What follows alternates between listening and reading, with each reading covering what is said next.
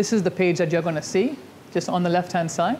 And normally where most screens are, you're probably only going to see the top part there, and you're going to scroll down to see the bottom end.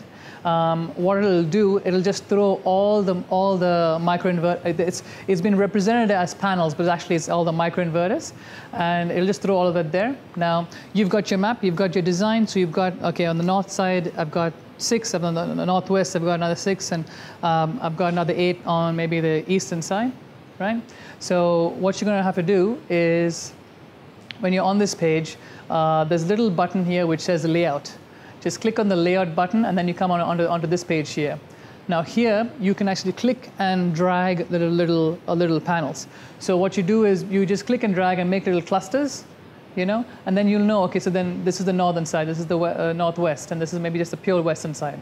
And so you're there with the homeowner and explaining it to them. And honestly, when you're doing this, it shouldn't take you more than 5 to 6 minutes, because then they know how to read their system. They'll know, okay, this is a 4 on my northwest side. That's the first, second, and third one.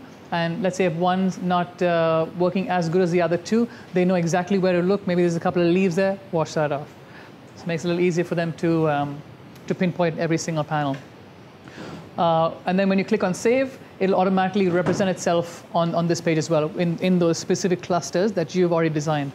One of the features as well is reports, which is on the page here as well. So once you click on reports, you're going to get this page here. And here you can actually see each microinverter individually. And here you can see it on a weekly, monthly, and annual basis. So once a month passes, you can see each inverter, how it's been functioning, and you yourself can do this because you already have the username and password. Mom and dad can do it as well. This graph here would probably, it gives you like the daily, weekly, monthly, annual, and all the details there. And this is just the feel-good thing, which tells you how many trees you've saved, how many cars you've taken off the road, and all of that. So when you're at the home and you hooked everything up, and you're on the website, just give about 5 minutes for the first set of data to get shot over to the servers. So if you don't see that minute, just give it about 5-6 minutes, depending on how long ago you plugged it up.